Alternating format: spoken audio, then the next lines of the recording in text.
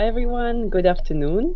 Thank you for joining us today. And today we have gathered here to talk about intercultural learning. This is the thematic webinar of the School Education Gateway, the initiative of European Union, and is a place to engage with European policy and practice for school education. My name is Ina, and I'm very happy to support this webinar together with my colleague Asi.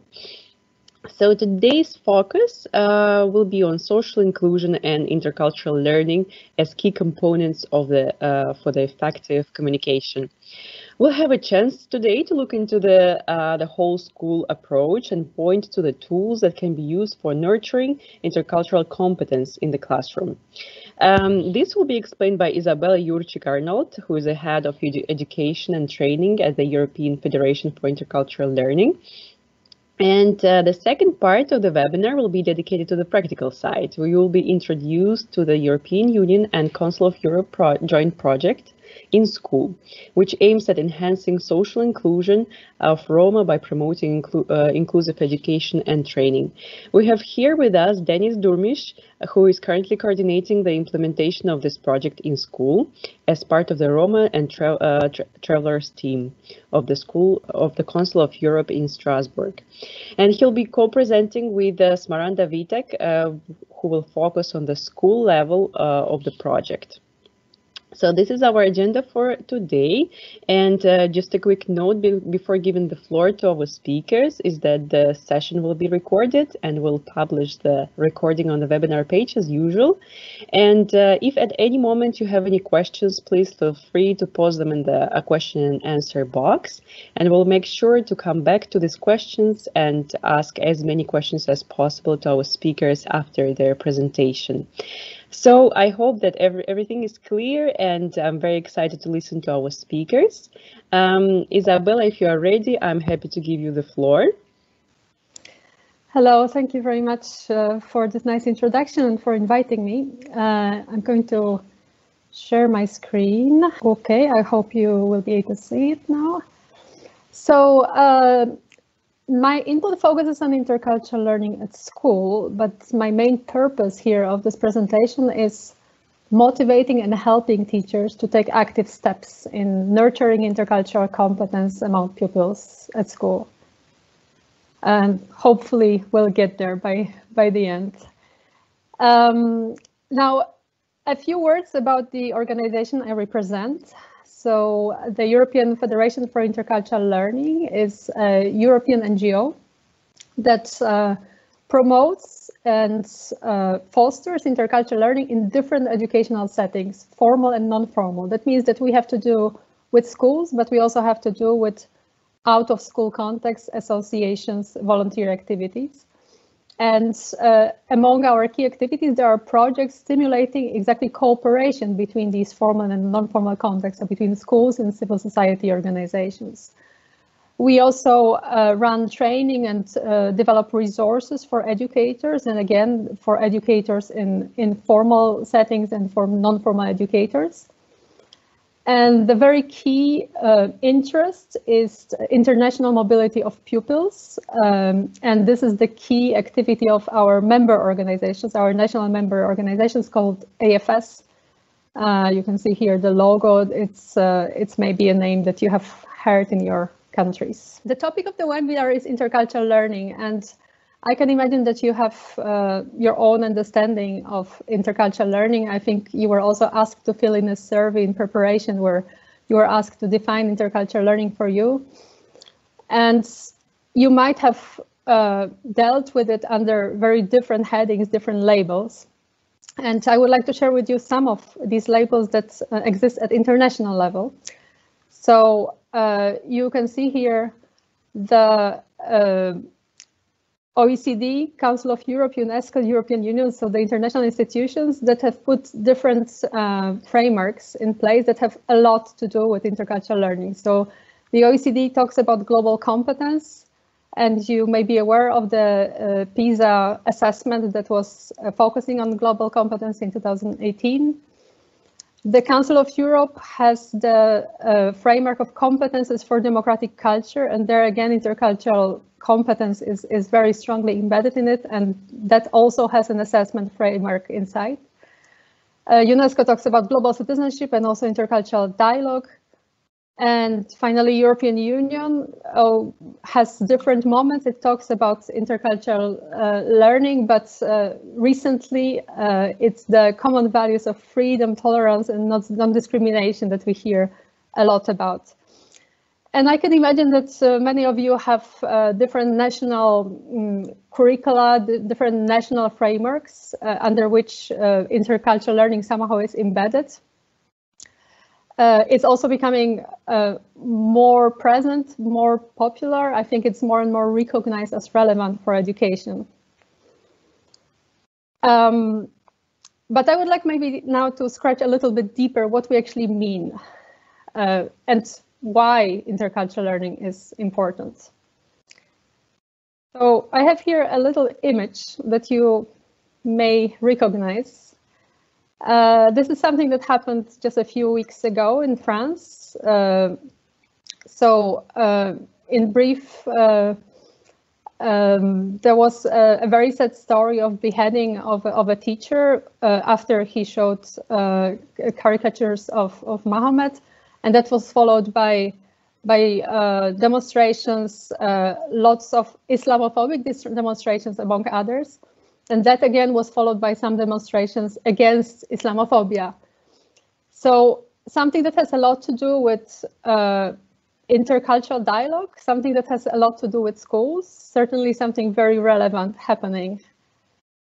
But let me show you another thing here. I don't know if you recognize this.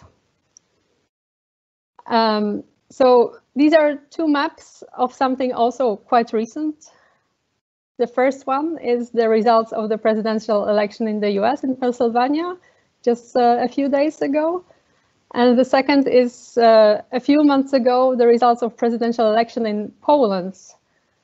And you may see that there is a lot in common between these two maps. So there is this huge divide that you can see. And the divide is not only regional, but there is a huge divide between rural and urban population.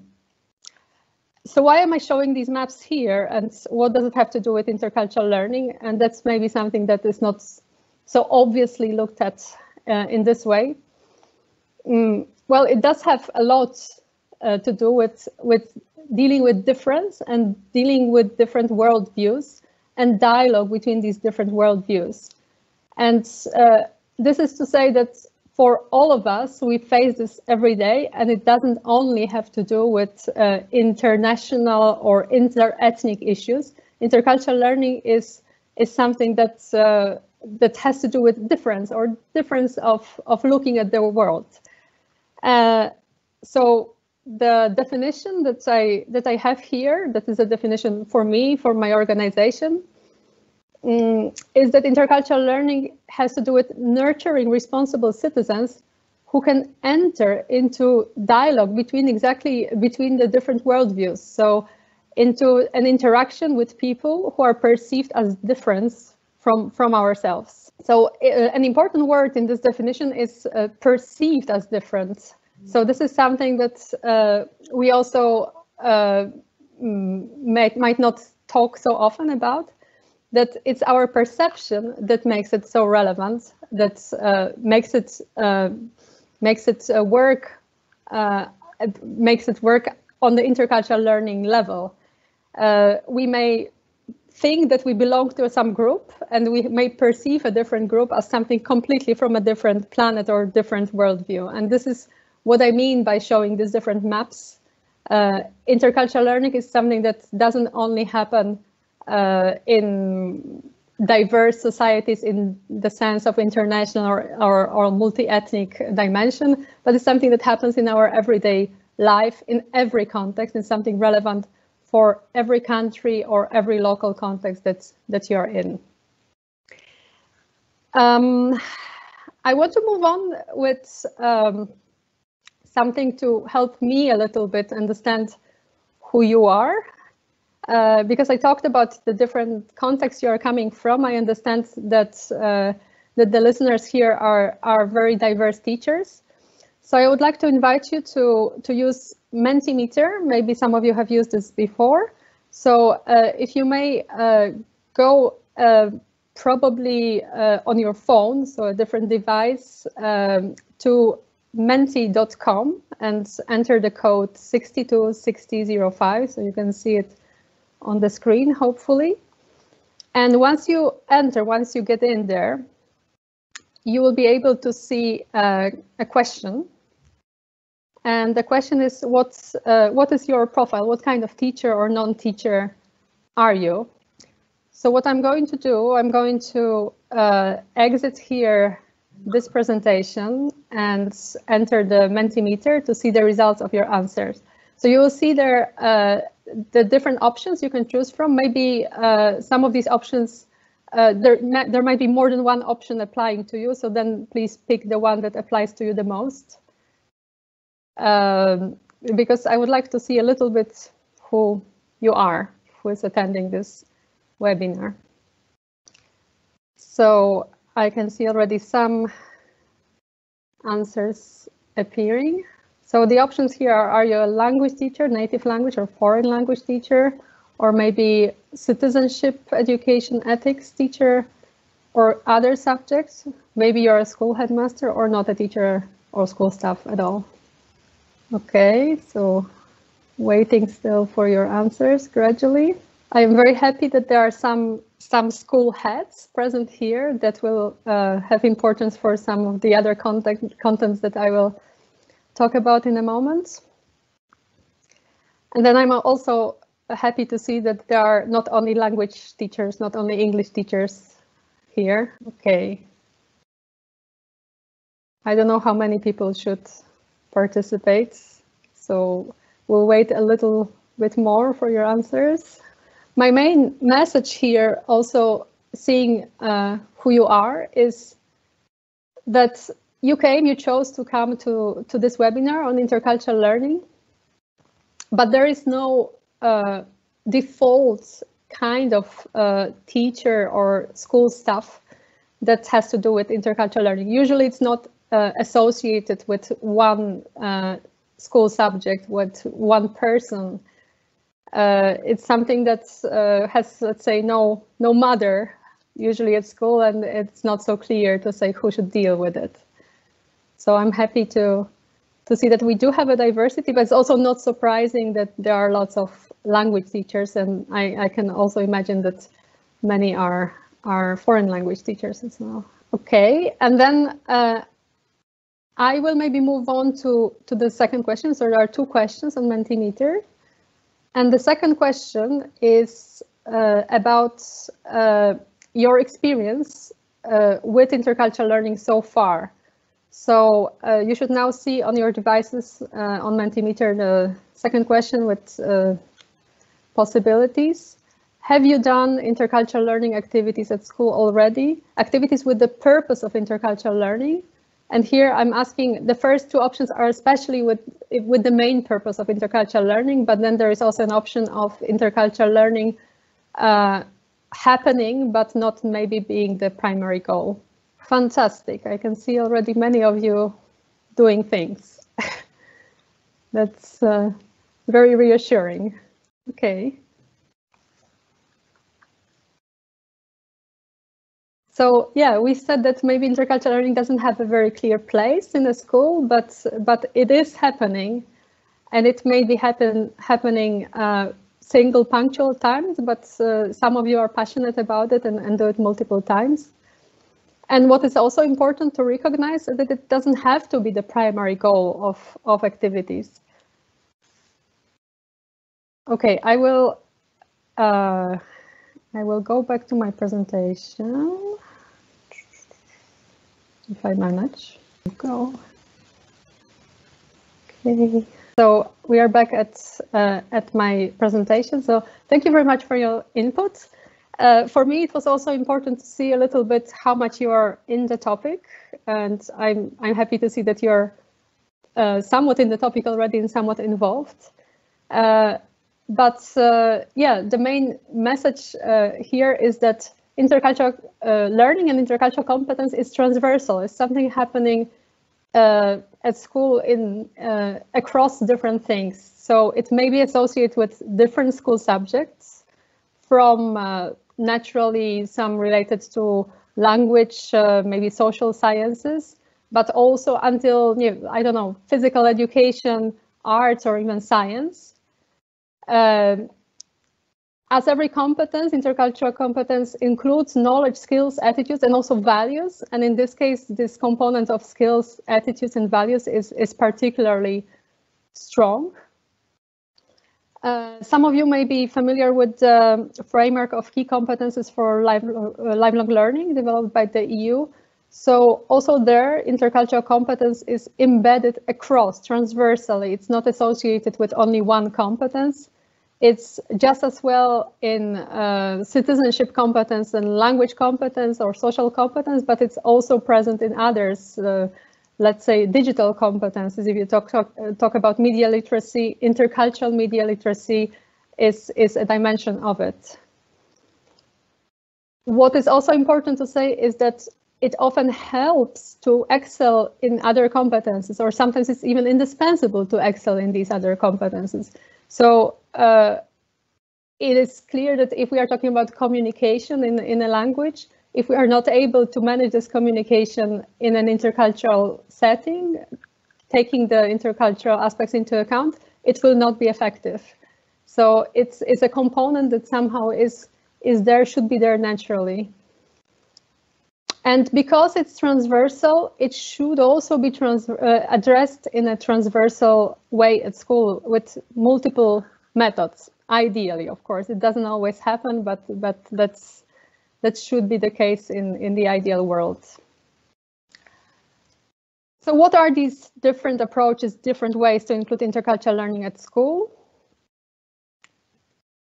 Most natural or easiest, and that's likely what you have done, is integrating it in subject lessons. So when you teach in your classes in different subjects, you have a chance to do it as an activity with the main purpose of intercultural learning, as some of you indicated in the Mentimeters that you have done multiple times activities focused on that.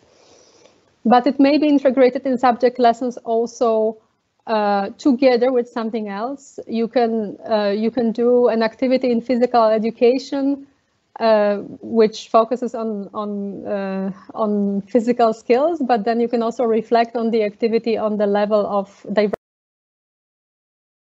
So you can hit two birds with one stone. Or it can also be a very small element in different subject classes. So I don't know, already recognition of contribution of non-Western scientists to science is an element of intercultural education. Then some of you may be involved with team teaching, so cross-curricular teaching. It's something that is becoming more and more present, especially in some countries. And there you have much more space to deal with intercultural learning through projects, through classes over more than one course. Of course, a very natural thing is doing it as an extracurricular activity, some afternoon classes, also outside school. So projects or trips and so on. This is also an element of intercultural learning. And often these extracurricular activities involve external partners, either involving them inside the school or going outside. Then a very important bit which my organization focuses on is pupil mobility. We'll talk about it a little bit more later. And finally, there is this big word here, whole school approach to intercultural learning. And I'm very happy that we have some headmasters here, because the whole school approach requires some commitment, some strategic focus of the leadership of a school, including it in a strategy, but also involving multiple stakeholders of the school, involving different activities, not only punctually, but regularly, from teaching methods to things like communication in the school or even arranging spaces in the school. And it's then that with the whole school approach that it's the most effective. But the good news is that you don't need to be an expert to do intercultural learning. And you have these different options above here on the slide. And you can do it in small scale, you can do it in bigger scale, and it's worth doing it even if you are not perfect, let's say from day one. The next thing I want to say about it, okay, you might not need to be an expert, but there are certain methods, certain approaches that are more effective for intercultural learning.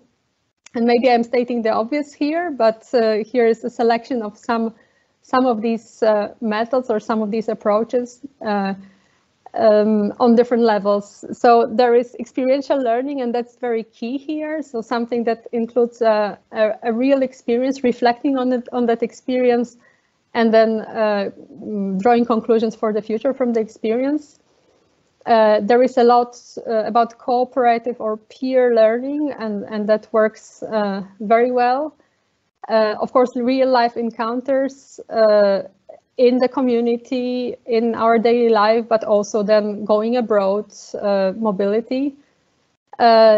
Service learning, something maybe not all of you have heard of, is this idea of doing something for the benefit of community or to address some human needs, and then reflecting on this as well. And that's why the word reflection here is so important. Any experiential learning just requires this careful reflection. And then there's all kinds of projects that can be combined with all of this. And the non-formal methods is like the umbrella word here used. Non-formal methods, of course, can be applied just as well at school. And I talked earlier that as every competence, intercultural competence has knowledge, skills, attitudes, and values inside, but it's especially skills, attitudes, and values that can be addressed by these methods here. So I promised to give you some motivation, but also some tools to do things. So I have something very concrete here to share, and something exactly focusing on these methods that I mentioned. This is a website that was developed in an Erasmus Plus funded project coordinated by my organization. So in this website, interculturallearning.eu, you'll find a toolbox of methods. There are about 40 methods. They're assembled, mostly experiential ones, that are ready to use methods for you to take and use in classrooms. The website is in English, but the methods are translated also into French, German, Italian, and Greek. And they are sorted by different categories you can search. And they are sorted by competence. You can search through the competence lens. But here what you can see on this slide is the division by the application context. So these categories I mentioned earlier: the whole school approach, cross-curricular teacher, specific teaching specific subjects, and then international mobility. I'm not going to show you all the details, so you can explore yourself, go yourself to the website. I just show you an extract of one method, so you can see the methods on the website, or you can extract them as PDF. It's step-by-step descriptions of activities, and usually these are activities that fit into the school context very well, so they have very clear objectives as well, clear step-by-step descriptions. Okay, next to these tools, what I also want to talk about briefly is the learning mobility, which we believe in my organization is particularly effective because it's immersing learners in real situations and immersing them for usually a longer time. And of course, pupil mobility is the most natural one. And we are talking about both group mobility, class exchanges. I'm sure many of you are involved in those, but also individual mobility when a pupil goes abroad and goes to a school abroad. So there's short and long-term. Short-term, usually it's with group mobility, but then when we talk about individuals, it's usually for long-term. So longer than 2 months or up to an entire school year. And okay, we are talking mostly about in-person, but there are also virtual mobility initiatives or blended in combining virtual with in-person. And these are particularly relevant recently in the pandemic situation. So you can also do a lot of these encounters in the virtual world. And the e-twinning that many of you, I'm sure, are using is a great tool for it. But other than the pupil mobility, we also have teacher or school staff mobility. So that is just as important because teachers need to develop their own intercultural competences to be able to teach them. So there is short visits, study visits, job shadowing, but there is longer teaching assignments and training events or even online courses. And many of these are organized by organizations like my own, by civil society organizations, so not only official teacher education providers. And one point I want to make here that you learn not only from sending, not only from going abroad, but you also learn from hosting international mobility. That's something important and sometimes easier to organize than going abroad. And then I mentioned partnerships. Youth organizations are a very valuable partner because they specialize in non-formal methods. So there are different local organizations or international ones that you can consider for cooperation. For pupil mobility, I very much recommend cooperating with expert organizations such as AFS. This is not so easy to set up, and expert organizations can be a great partner for it. But then there are all kinds of organizations you can consider locally, different minority organizations, and I don't only talk about ethnic minorities or religious minorities, but different interest groups, I don't know, disability organizations. This is all intercultural learning. And what you can do with these partners, you can do one-off things, you can do interventions, training, but you can do also projects in local communities, so this service learning. You can do international exchanges, especially with the international organizations. If you invest in it, you can do a long-term multi-layer cooperation, and that is particularly beneficial. And the good news is that a lot of that cooperation can be funded through Erasmus Plus funding on the international level. I want to finish by a little list of resources. You can probably later access this presentation and click on the links. So there is the activities that I mentioned already. There is another database of all kinds of non-formal methods from the youth sector, Salto Youth, some publications on intercultural learning in general. Then there is another publication that focuses on primary school lesson plans on intercultural learning, and a study focusing on intercultural competence of teachers.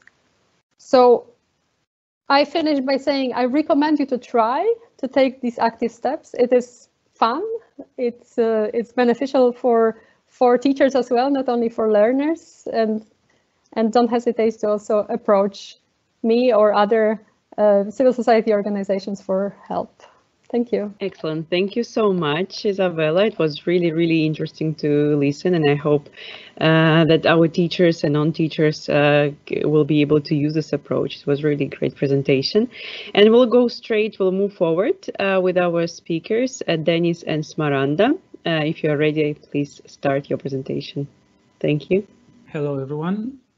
Thank you, Ina. Thank you, Izabela, for the very nice and extended presentation. Thanks to everyone for joining to this live webinar. And also thanks to Ina and her team for the opportunity to take part in this on this occasion. And to also introduce part of the work that the Roma Travelers team of the Council of Europe is doing when it comes to social inclusion and inclusive education for Roma Travelers children in particular. Now, within our presentation, we will focus on three aspects. One will be focusing on the description of the INSCHOOL project and its intervention logic. The second aspect will also focus a little bit on the description of the main methodology which is used within the project. And that is the Index for Inclusion, a guide for school development led by inclusive values, which was developed by Tony Booth and Mel Ainscough. And finally, we will share with you some insights on how the project and its methodology has been carried out at the school level. I suppose this part will also be interesting very much to our audience now.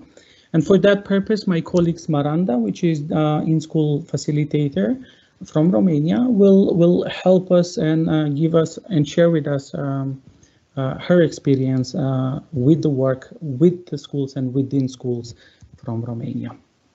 Now, a little bit about the project. INSCHOOL, what is INSCHOOL? INSCHOOL stands for Inclusive Schools Making a Difference for Roma Children, which is a joint project of the European Union and the Council of Europe. The general aim of the project is enhancing social inclusion of Roma by promoting inclusive education policies and practices in targeted countries. Now, some of the specific objectives of these projects, which are particularly relevant for the local practice level, are related to setting up support mechanism and resources for schools, providing support to teachers to practice inclusive teaching. Some other objectives of the projects are related more on the policy side or to the institutional barriers, and are related to supporting the removal of concrete barriers for vulnerable groups of children, including through changes of legislation in target countries, as well as raising awareness of the benefits of inclusive education for the general public, as well for the decision makers. Now, although the INSCHOOL project has the duty to monitor the situation of Roma children, among other categories of children which are living in vulnerable circumstances, the project in itself does not target Roma children specifically, but rather focuses on how the entire school population interacts, how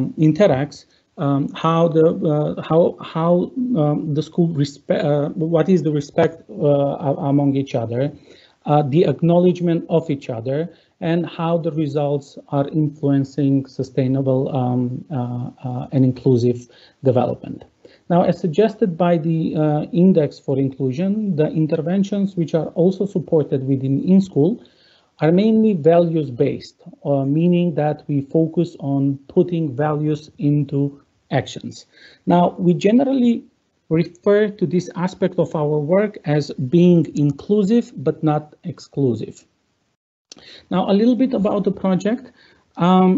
The project was initiated in 2017 with the pilot phase implemented in a specific cohort of schools until July 2019. Now we are in a second phase of the project, which was initiated in October 2019. Now, the current targeted countries under this phase of the project are Bulgaria, the Czech Republic, Hungary, Slovakia, and Romania.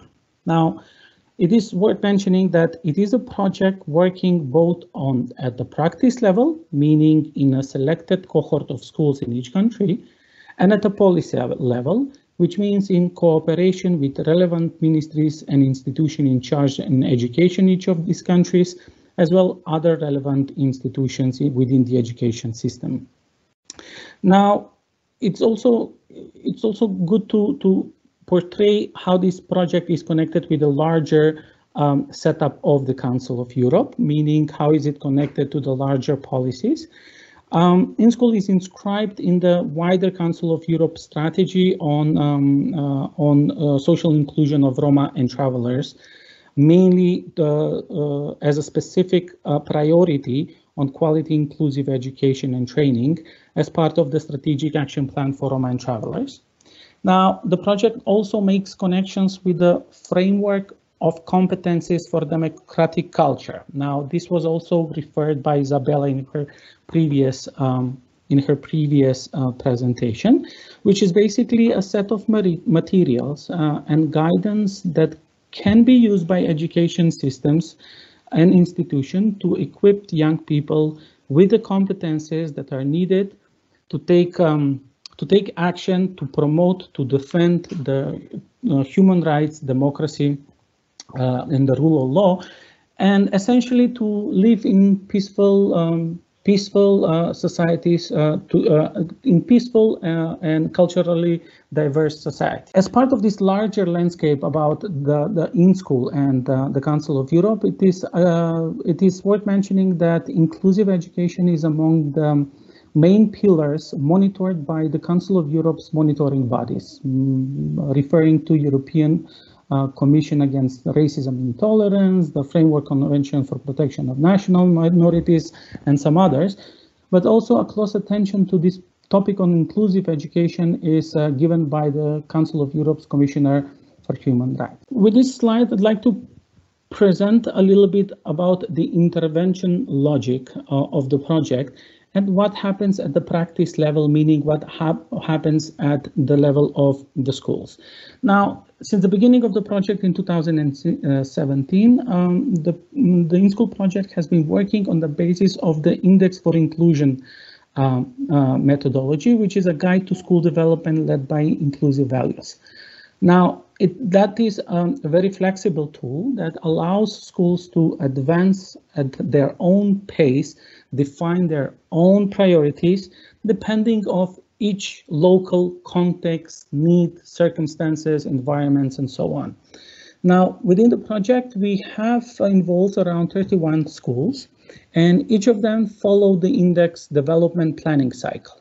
In each school, there are similar but genuinely different processes which derive from the needs and vision for positive change in general, from the school, from the teachers, from the students, parents, and other local or stakeholders, which educational or interest group that are interested to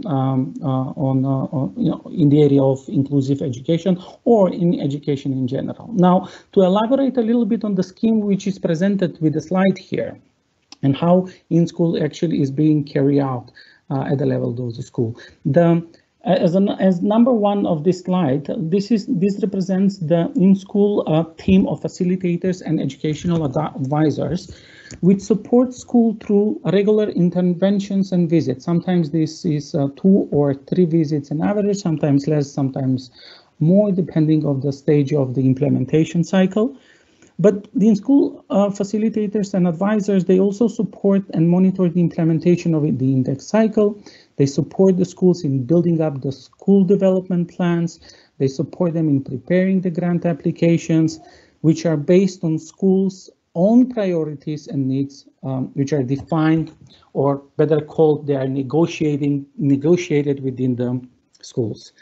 With each school, there is a so-called coordinating group established. This is number 2 from the slide presented, which involves teaching and not teaching staff, pupils, parents, and other local stakeholders. Could be an NGO, could be a representative of the municipalities, and so on. Now, these coordinating groups reflect on their needs, the challenges and opportunities within the school. But in general, they discuss and negotiate the change they want and need to bring within the school with the help of the proposed set of indicators and questions included in the index. Now, these coordinating groups, they also define together the inclusive school development plans, which sometimes can be a short-term document, sometimes can be a long-term document or for several years and so on. Now, based on these school development plans, the team or the schools also engage in preparing grant applications, which are developed by the schools comprising of activities in line with this inclusive approach or value-based approach. The activities are then meant to support the positive change that schools and school environment would like to see or strive to. And they are financially supported by the INSCHOOL project through a grant. Now, this is in brief the intervention logic of INSCHOOL, which follows the index development cycle. My colleague Smaranda will later present a bit of more specific what actually happens within the schools and share her experience from the school working with and within the schools in Romania. Now, I mentioned at the beginning that INSCHOOL also works on the policy level. So there is a continuous communication between what happens at the practice level and what happens at the policy level. So we call this two-folded or dual approach, which compels us to keep an overview of the education policy and practice in each country. Now, to achieve this, the INSCHOOL facilitators work directly with the schools, meaning with the teachers, the students, the school staff, even with the parents and so on.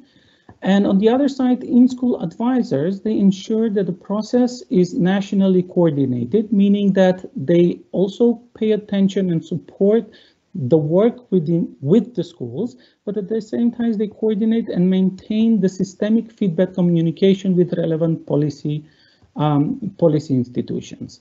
Now, the slides portrays this cartoon portrays a little bit of how we see it and how the project communicates. Now, to be more concrete, we keep a close communication and cooperation with the ministries in charge of education in each of the countries where the project is being implemented. Now, this communication is secured either through specifically established, we call them national working groups, which is the case for Hungary and Slovakia, or through already existing policy coordination entities within the ministry themselves, which is the case in our case in Romania and Czech Republic. Now, the intention of this cooperation is to communicate about existing gaps and inconsistencies between the policy and practices in schools, but also to explore ways and opportunities in providing better support and better services to schools and the other way around. The experiences and results from INSCHOOL's project happen at the school level, are regularly communicated, and they serve as the basis for the policy discussions with the ministry. And this path portrayed in the cartoon slide needs to portray this continuous and regular communication. Now, I would like also to mention two very tangible achievements that we managed to succeed on the basis of the experiences from the pilot phase, which is basically the INSCHOOL team from Romania have been successful at the policy level to support the development of the Ministry of Education methodology on school segregation monitoring in pre-university education. Now, this methodology is now endorsed, actually was endorsed at the end of 2019 by the ministry, and is largely inspired and uses a wide range of indicators listed in the Index for Inclusion. Now, currently we have a similar situation in Slovakia, where there is an attempt of modifying the legal and policy framework for defining school segregation, and the experiences of the INSCHOOL project from the school level from Slovakia are contributing to the ongoing debate and the policy discussion, which are currently led by the Ministry of Education in Slovakia. We have mentioned that the index is the main methodology that is followed and promoted under the INSCHOOL project. Now, I'd like to dedicate some time to promote this tool and approach, as might be of benefit to today's audience and future viewers. Starting with the notion that the schools are involved in many activities to promote their development. Index helps to bring all this together into a single approach, a single tree or a single flower petal, which draws strength from its own roots. Now, the materials within the index is in the guide is structured in 3 dimensions for development of cultures, policies, and practices. The dimension A, which focuses on creating inclusive cultures, focuses on the relationships, which are deeply held values and beliefs. Changing culture is essential for sustaining development. Dimension B of the index focuses on producing inclusive policies, which is concerned with how the school is run and the plans to change it. Dimension 3 of the index focuses on evolving inclusive practices, which are about what is learned and taught and how is learned and taught. And each of these dimensions has specific set of indicators, here portrayed under A1, A2, B1, B2, C1, C2. And then the index In each of the indicators, there is a list of questions, or critical questions, which need to help the practitioners, teachers, and everybody that is using the index to better refine and better develop their activities to lead towards change, sustained, and from the perspective of sustainable development in education. Now, the indicators and questions invite reflections of what inclusive values imply for activity in all aspects of a school. It's in environment and communities. Now, together with the questionnaires, these materials provide a future means to build on what is already mentioned as inclusive development plans. Now, I'd like to perhaps mention of how we can use the index. Now, one way of using the index is to start from a shared commitment to put inclusive values into action, something that we also promote, and it's the core element of our interventions, that leads toward development of a comprehensive and inclusive development plan produced or carried out in collaboration with all those within and around the school environment. We have mentioned previously in the presentation that these coordinating groups involve the community within and outside of schools. So this could also involve people or institutions which are in the surrounding of the school environment. But it's also interesting that the index, it's very useful, and it can also focus on a single aspect of a school or even the work of a single teacher. Now, we invite the audience perhaps to access the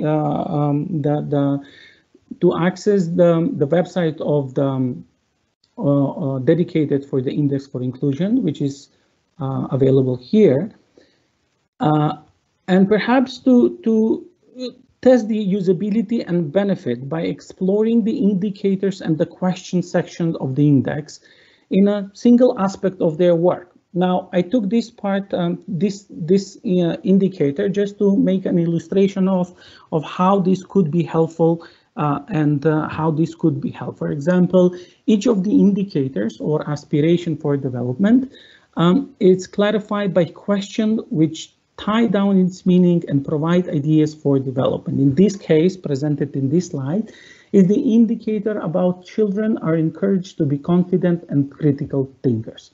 As you can see, there are lists of questions that can help teachers and educational practitioners to deeply reflect about an ongoing issue and perhaps even to expand. As you can see, the instrument or the indicator, it's also adaptable. So basically you can show that you can add your own question. There's no limit to the questions that you can ask. And this is done with the purpose to improve their own work and transform their actions into results which are based on inclusive values. Now, at the end, before I pass the floor to Smaranda, just very briefly, I'd like to mention a couple of the results that we have been able to conclude as part of the pilot phase of the project, meaning that the INSCHOOL approach was highly appreciated by schools and gave very positive results in school in all over the countries of implementation during the pilot phase. We also noticed a wider involvement of decision makers or stakeholders at the school level. There was evidently improved relationships among teachers and pupils. And there was also improvement of the school premises. There was a certain level of improvement of the school environment in order to make it more friendly and acceptable for children. Now, A last thing that we also want to mention is that within this, within the pilot phase, we also have experienced improved teacher skills through targeted teaching training. This on topics which the coordinating groups identified themselves, allowing them to attend and to participate in full staff teacher training. I will stop here and I'll thank you for your attention. I'm at disposal for any questions that you might have. And I would like now to pass the floor to Smaranda in order for her to share her experience from the project implementation school level in Romania. Thank you, Denis, and good evening, everyone. I'm happy to participate in this webinar with you professionals who are open to find out about our project. Thank you, Denis, for inviting me, to all of you for being here, and to Ina and Asi for the organization behind this meeting. As you can see, and now you have an overview of the implementation of the INSCHOOL project in Romania in the pilot phase, and I will continue to focus on the index cycle and how we have gone through it.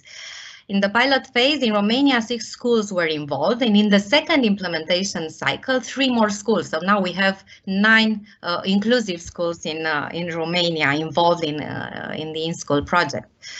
Throughout the process, as an INSCHOOL facilitator in Romania, my intervention involved direct work during the pilot phase with 2 schools, and later during the second cycle of the implementation with 3 schools. A new schools was involved, while for one of the first 2 only methodological support I provided, my intervention as facilitator was focused on acquiring the methodology proposed by the Index of Inclusion, implementing it at the school level, creating coordinating groups, identifying with them priorities, developing grant proposals based on the needs identified, and supporting the schools to implement the grant activities.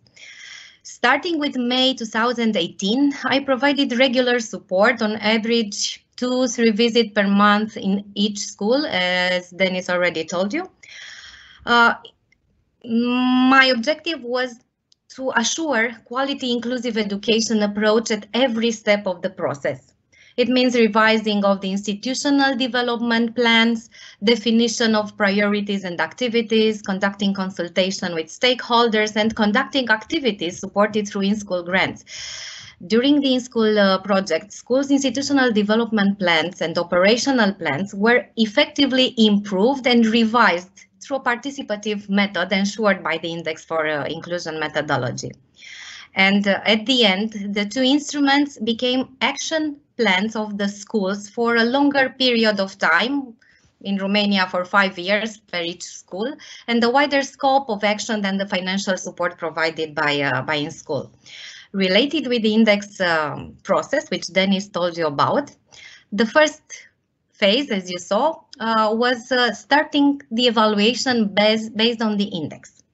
That meant first establish and develop a coordination and planning group. This group started as a group led by the principal of the school or by one of the young and very involved teacher, and another 5 or 12 motivated teachers who wanted to get involved voluntarily. And we started to discuss about the significance of the index approach and to review the approaches to school development. We clarified the common understanding of the terms, and we started to analyze the indicators and questions in the index. In my schools, as you can see, my schools, because I'm very attached to them, the coordination group decided to work in a big group formed by 11 to 13 people for the next steps of the implementation of the project. It was a proof of commitment and motivation because it took a lot of time of engagement. In the second phase, we have started to gather information about the school, about the attitudes of different groups. We organized small groups discussions with teachers, with students, and some parents. In this stage, the parents were not so much involved. Some of our discussions continued in an informal space and were more relaxed. and the teachers in particular developed the feeling of belonging to the group and began to exchange ideas with each other. Well, after this phase of consultation, identifying priorities, we moved to the next phase of the index cycle, elaboration of a development plan for the level of school inclusion. So the coordination group started to work with the index for inclusion and to identify index indicators correlated with their priorities in their schools. This was the starting point to set a new framework for the school institutional development plan for the next 5 years, where their priorities were included. In the fourth phase, implementation of priorities in educational practice. Well, starting from this institutional development plan for 5 years, they also developed an annual operational plan to meet the identified priorities. For each year, they develop a new operational plan to help them implement their priorities. The consultation process was important because the coordination group made a draft of the institutional development plan that was presented in the Teachers' Council to all teachers who had the opportunity to complete with what they considered necessary. It became their document and they attached themselves to their mission to transform the school into an inclusive school. Well, more about implementation in 1 minute. The last phase of the index process, it referred to review the index process and continuing the index process. In the second cycle of the project, for example, one school decided to totally revise the inclusion institutional development plan again. And the new school involved in the project started the process from the beginning. We are continuing in this moment the index process, implementing priorities, developing new grant proposals, and we develop these grant proposals on the new needs identified. And we are supporting the schools to implement the grant activities in the next month. Well, please to the next slide. Oh no, it's okay. This one, it's perfect. Thank you. Thank you, Denis, for helping me. Well, related with the activities implemented by schools through the INSCHOOL grants involved, these activities involve most of the teaching staff and all of the student body, including Roma children and also children with disabilities, children from other minorities, children in extreme poverty, and children whose parents have migrated abroad. All the 3 schools I work with reported having included Roma children and parents in their grant activities. The Romanian team organized also national workshops with all the schools and peer-to-peer exchanges, study visits among schools. A very important part of their activities was the training of teachers. These trainings of teachers were conducted as part of the grant proposal, and at least 20 teachers per school were trained in relevant areas, ensuring the cohesion of the teaching staff in terms of vision and understanding of inclusion. One of the main outcomes of INSCHOOL has been visible at school governance level. Teaching and non-teaching staff understand better the principle of inclusion, apply them in their everyday work, and relationship with children, parents, and co-workers are improved. For example, one of the school reported an increase in parents' involvement in school activities. One immediate result, as I told you, it was the improvement of the interpersonal relations among teachers, between teachers and their students, between students, and between, the school as a whole and their parents. The activities that require consultations with all these educational stakeholders are more visible and they are implemented in a friendly environment. The improvement of the schooling environment had a direct impact on reducing, for example, absenteeism of Roma children, on the involvement of Roma students in regular extracurricular activities, improve also, the teachers became more aware of the non-discriminatory attitude towards students and parents. And at the end in school, it turned out to be a project about healthy relationships between all these stakeholders. How do they build these relationships? Through training courses and mentoring. Students were challenged to help each other to do better in school. They clearly define goals accompanied by many other acquisitions that cannot be quantified in numbers, but only observed as a result of these mentoring relationships. During the meetings with the parents and within the Teachers' Council, moments from the developed themes were exemplified, and the progress of the students involved in the project was discussed. Images from the activities, as you can see some pictures, and material resources were followed. It is observed as a result of the involvement in this project, a better functioning of the relationships between people. And if it's possible to move to the next slide. Okay. In my activity as facilitator, together with the teachers, with the parents, and with the students, we realized that it was for all of us about experiential learning, and above all about being together in unity. We realized how important it is to know the history of a minority, to be able to empathize with their pain and suffering, to be happy for their achievements. In the end, we set together the tone for the relationships between people, and we understood how important it is to all speak the same language, to treat everyone correctly, regardless of the ethnicity, right, religion, skin colors. In fact, to treat ourselves properly and to respect and love each other.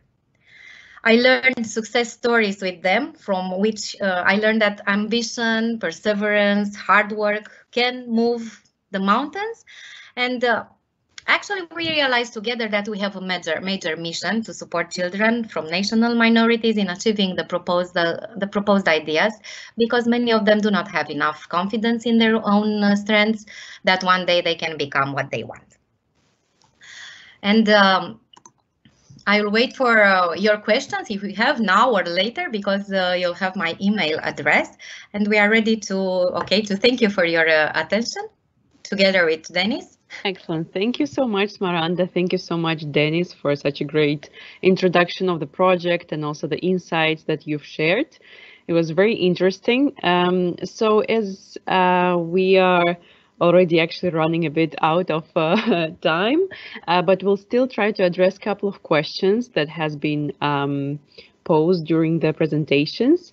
One question is, could you perhaps give an example of what is used for online training? Because right now, obviously, it's extremely important to know the exact tools that you've been using so far. Thank you. So, of course, there is different things that you can consider as online training for teachers and different things as online learning for pupils. But I think I can imagine that the pupils is the bigger concern right now. And I think what is beautiful right now is that with the remote learning that schools are experiencing locally, it becomes a norm for pupils to interact through the screen. And that opens a possibility of interaction through the screen also with their peers elsewhere. So what you can do, you can have virtual encounters between classrooms in different countries, and here again I recommend eTwinning as a tool to use to facilitate those. It can be a course run together, but it can be also just exchange and dialogue. Of course, if it's framed well by the teachers. And then, of course, there are specific modules that you can run with pupils online as well on specific topics related to intercultural learning. Yeah, so this could be a longer topic, which I don't have time to go into. Excellent. Thank you so much, Izabela. And we have one more question regarding the INSCHOOL project. Some people were wondering whether the school can join or apply for the project. Could you please, Denis and Smaranda, explain if that can work? Thank you, Ina, and thank you for the question. For the moment, we are operational in 4 countries, and the second phase is already running. We might be expanding the cohort of schools within the countries, I think in Romania and Czech Republic and possibly Slovakia for these school years. However, we are working on extending the project, and hopefully with the next school year from 2021, perhaps we can even extend the number of the countries, the targeted countries. So perhaps in that regards, we can also include additional countries and schools within the project. However, we have shared our contacts, so anyone that is interested about participating, learning from our experiences, or sharing some of the educational materials and tools, they are very well welcomed to contact us, and we will be happy to share some of these findings with anyone that is interested. Thank you. Excellent. Thank you so much. So I want to thank everyone who participated in this webinar. Special thanks to our speakers. Unfortunately, we don't have more time to elaborate more on the questions. It was really, really inspiring, very interesting. Thank you so much for sharing the approach that you have been implementing so far. So we will draw this webinar to the end, and I would like to point out one practical question that is very important for the audience. Yes, you will be able to obtain the certificate of participation.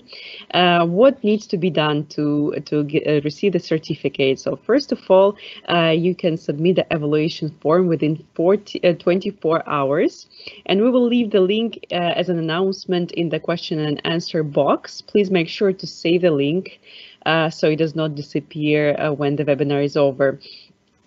Please make sure to also be registered on the Teacher Academy School Education Gateway account and be logged in. This is very important. So this is how you'll be able to receive certificate once you submit the evaluation form. So once again, please make sure to save the link that we have just published in the question and answer box. Yes, this was the practical information, and also next, actually this week we will continue the talks on social inclusion. We'll have another webinar which you are very, very welcome to participate in. The webinar will be indicators for inclusive systems in and around schools.